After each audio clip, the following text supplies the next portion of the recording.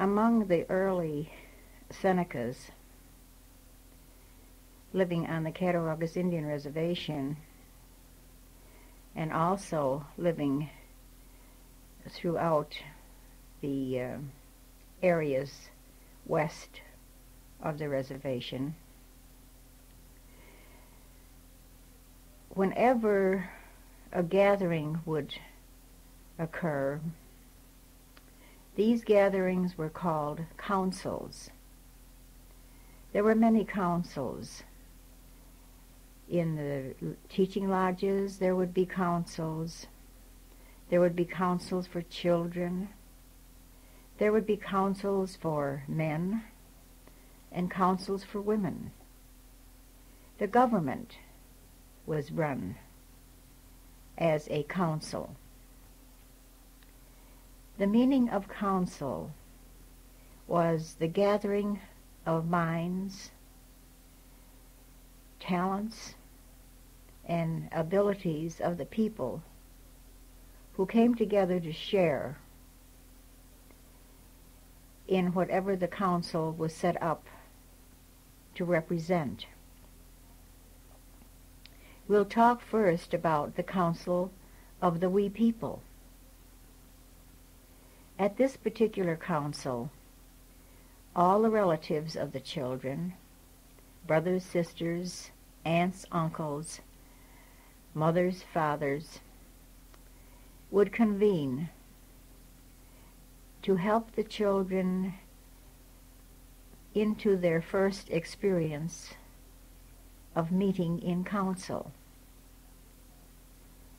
The purpose of the Council of the We People was to introduce the children to the social structure of the Senecas. There were councils, of course, of other nations, but in this particular case we're talking about the Senecas. This council was set up to help the children learn the importance of listening. Also, the importance of making promises, and that these promises were very, very much a part of Native American life. In this particular council, children would come if they were ready to make promises. They knew what a promise was. They knew that when they came to this particular council, there would be certain promises that they would make. And when this promise was made, it would reflect just what kind of a person these young people wanted to be. It's an interesting fact among the Senecas that the children made their own decision when it was time for them to come to the council. Of course, it was like the first day of school today when the Council of the We People would convene. And there was a certain amount of excitement because it was the children's time when all people would focus their eyes upon these youngsters. The parents would not prepare the children in any way except to say that when they did enter into the council ring, they would be expected to sit quietly and to listen to whoever was speaking. Let's make believe that we are part of this council. Perhaps it would be the best way to understand just what happened.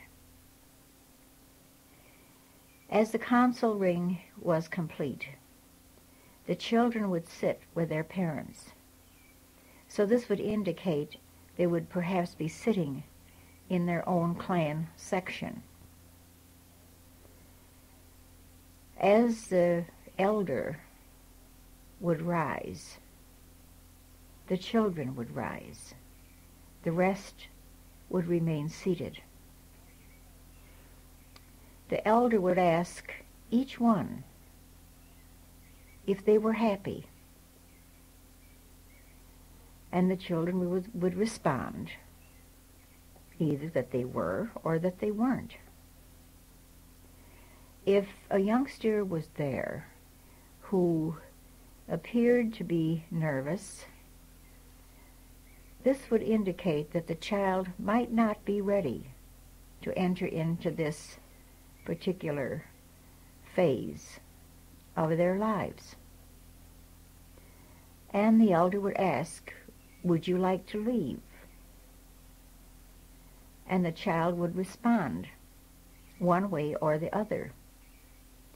If the child indicated they wanted to leave, they left at that particular time. However, the rest of the family remained.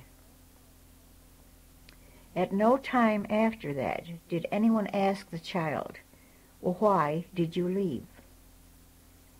Because they honored the wishes of this child. The others who remained were ready to participate in whatever the council presented to them. Each child would ask individually if they were ready to take on some kind of work. At this council there would be 4 places indicated that they would visit. The kind of work would be demonstrated to them as they would move from one project to the next. They were told not to select any one particular job or work until they had finished visiting every site. For example, one site would always have various kinds of baskets, different designs, different sizes, so that the youngsters, when they would select their baskets, would represent something in their personality that would blend with the choice they had made. Another kind of work would be that of sorting things into categories. There would only be 4 different categories. These things might be items that could be used for decorating the regalia. These items would be placed in specific spaces, or they would be placed in baskets. But these baskets would be not of anyone's choice other than the place to put these various items. Another job would be collecting herbs of different kinds, which meant that the children would be with a particular person and going out and learning about what was in the outer woods, so to speak. The 4th category would be as a messenger, or to take items from one place and pick up an item from that place and take it to another.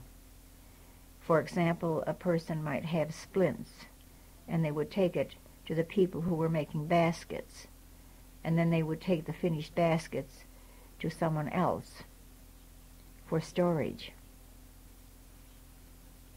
As the children were introduced to each project, they would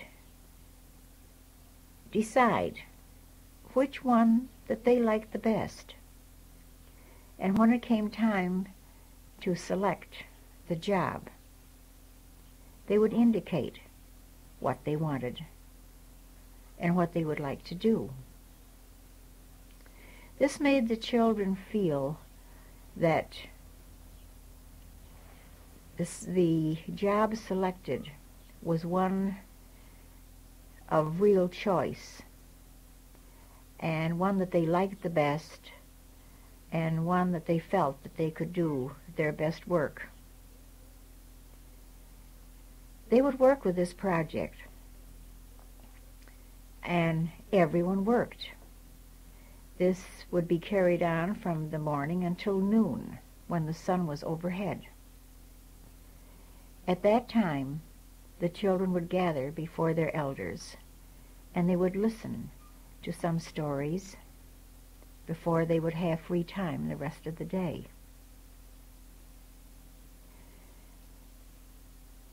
Perhaps, at some times, a child would not want to do the work, and they would not appear at the designated place, and everyone knew that the child was going to experience a lesson.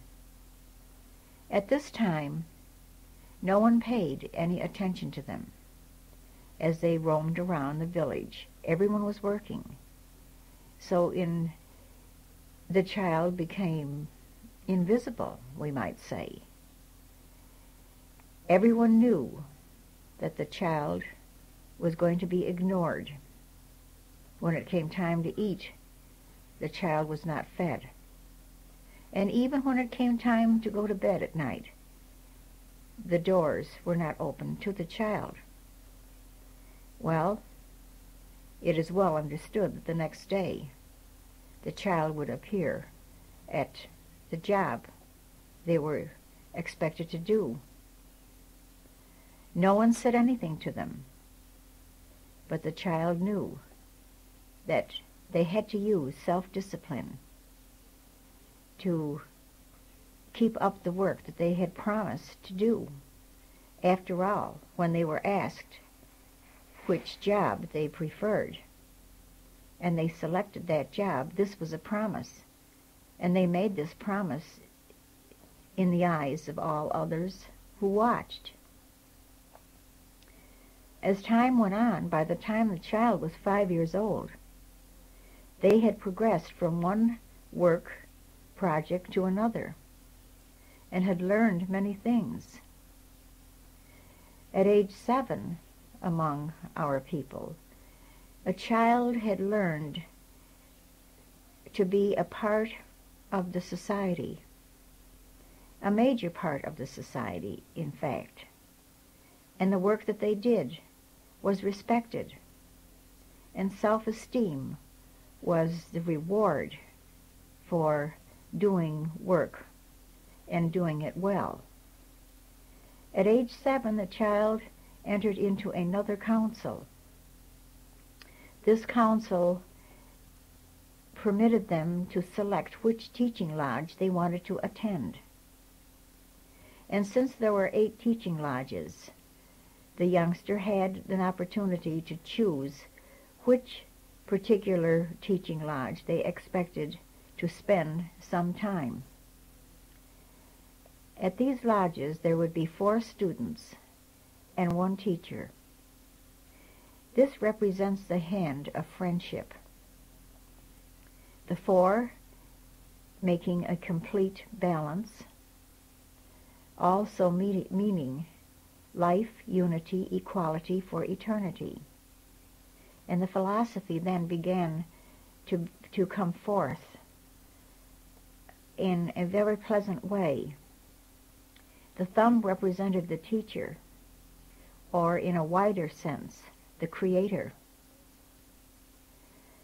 When the children would would enter these lodges, they would talk as I am doing this and I am doing that, but not for very long, because it became a we type of project.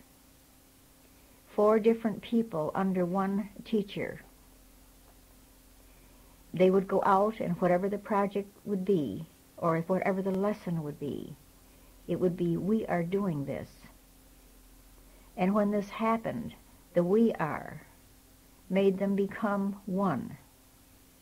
And this is the greatest philosophy that the Senecas projected, the oneness of all things, that all are equal, and there's the unity, the fact that this goes on forever, and that we are only a small part doing our portion of what needs to be done. These children would move from one teaching lodge to another, where they would learn many lessons. They would, even if they did not start at their own lodge in which they belonged, their own clan, they would move to all the other clans and even visit their own clan again. And when this had been completed, they would enter their vision quest, which would indicate that it was time for them to graduate, we might say, into being a beginning of a new life. This was, in essence, what the Council of the Wee People and the Younger People was about. Other councils followed, that of the Council of Men and the Council of Women.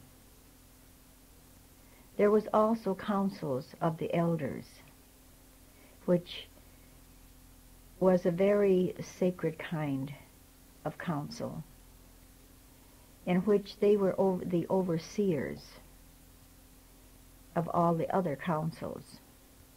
Those elders were the teachers and were held in high esteem by all the people of each Indian village. The Council of Men meant the same as the Council of the Wee People, except that the men came together with all their gifts and abilities, and they recognized that they were indeed men, regardless of what kind of a profession, so to speak, they followed, those of being warriors or hunters or craftspeople.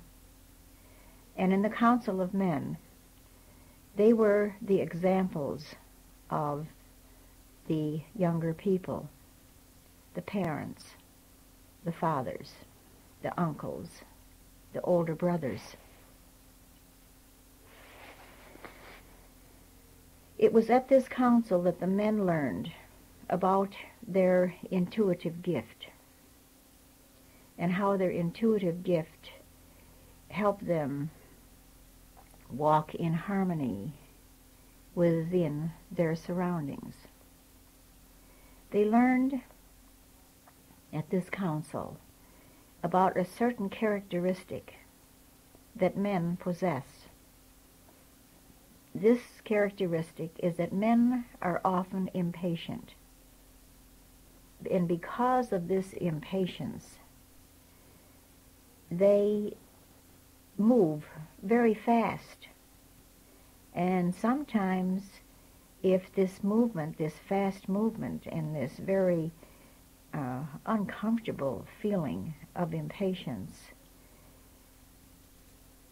pushes them into areas that create discomfort.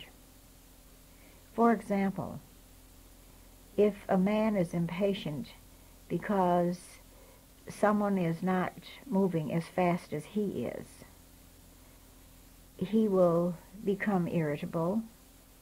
and might even say things that would hurt other people. This feeling is not one of joy.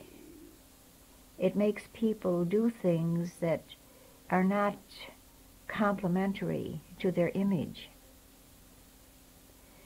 We say that a man walks his pathway of peace, in which he is using his gifts and his abilities to help him become a whole person. When he walks this pathway, at any time he may be confronted with impatience. The moment he is confronted with this feeling, he stops for a moment, and at this moment his intuition takes over. He then makes a decision whether he should focus his impatience in a positive direction or follow the negative. When he follows the positive direction, his impatience is guided by his intuitive gift, and he understands why he is impatient, and he seeks the reason and gives a proper direction for positive growth. When he continues on this path of intuitively guiding his impatience, it forms a circle, and his lessons are all positive, and the circle comes back to the beginning place, and his awareness has been enriched, and he can start out on another path of learning. However, when his impatience has been ignored and he does not focus upon balancing this intuitive sense with that of the impatience, he becomes irritable. He hurts people. He often becomes physical. And he follows this path of developing a characteristic and also qualities in his character that are unfocused, and he becomes out of control. He'll walk this circle, this negative circle, and come back to the beginning, just as the other direction. And at this time, he may realize the folly of what impatience has caused in his life, and can begin anew and have another chance, so to speak.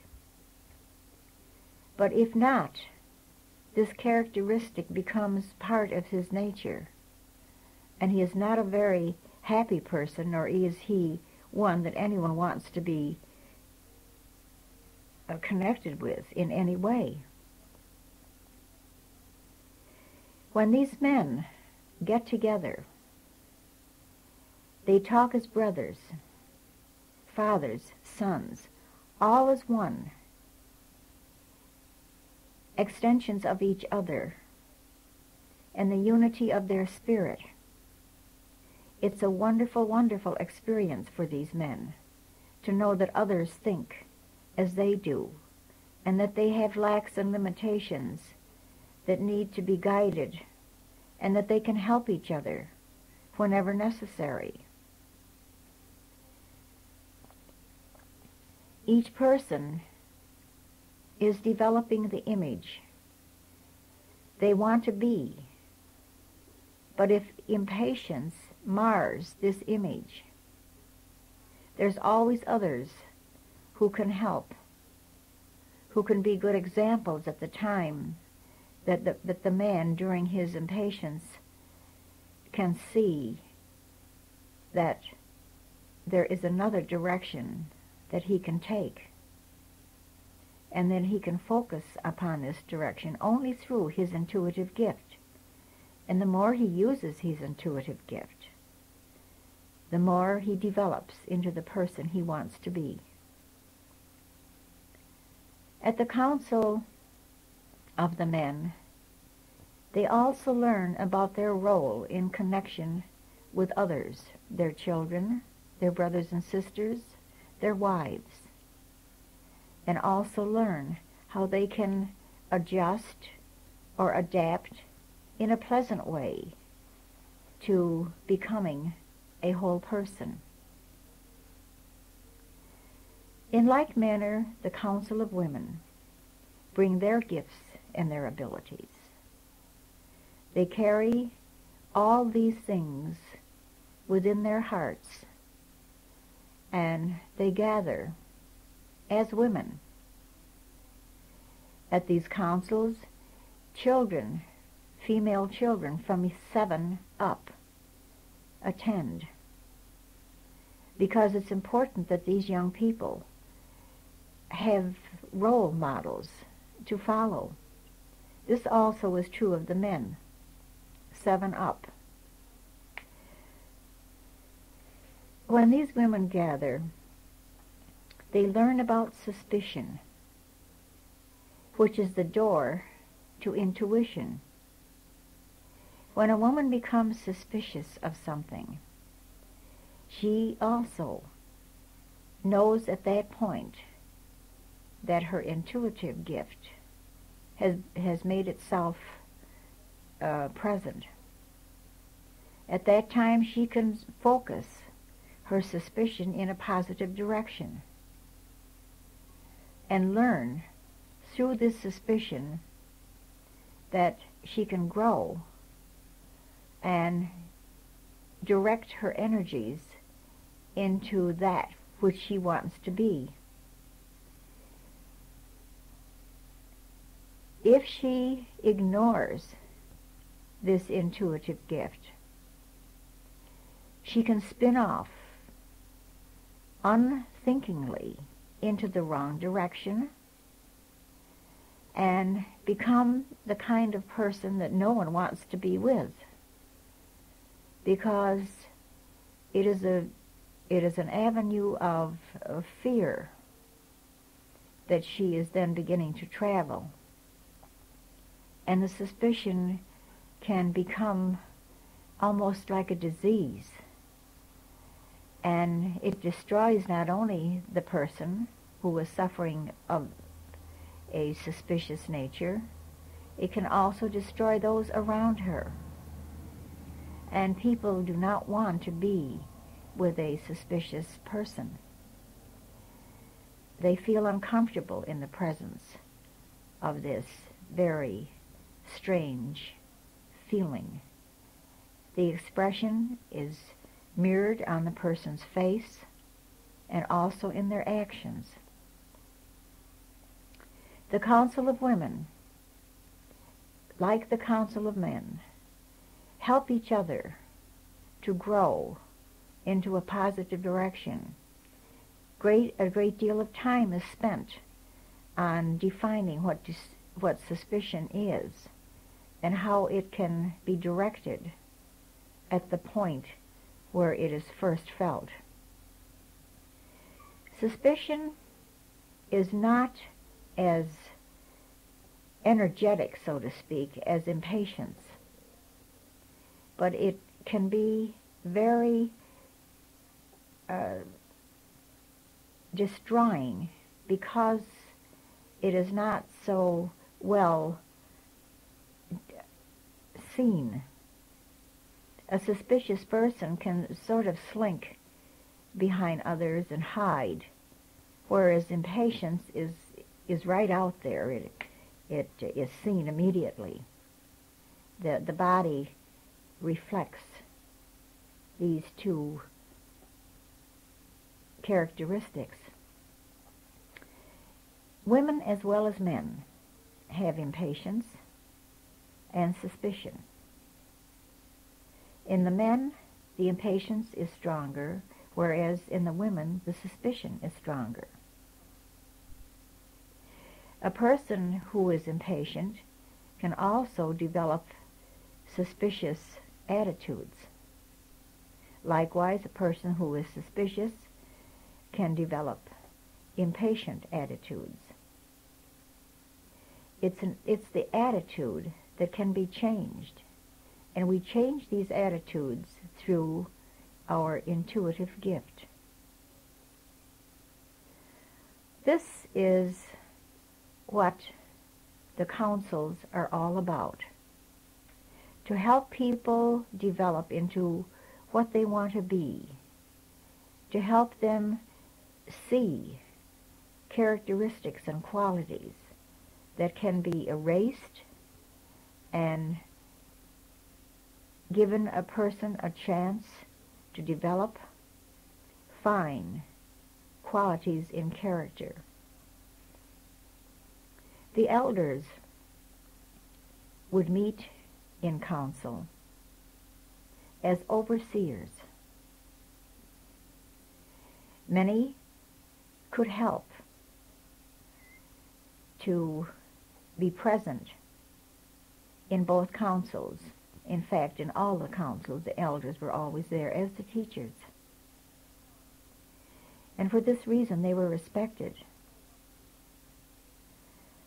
Everyone wanted to reach the time when they could be considered as being an elder. The interesting thing is that an elder would not say, "I am an elder of a particular council," because this was not part of their role.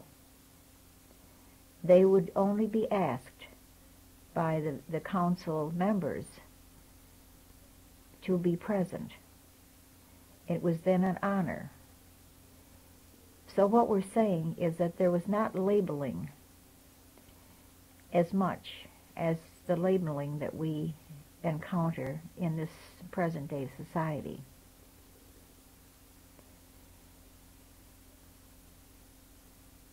In speaking of impatience and suspicion,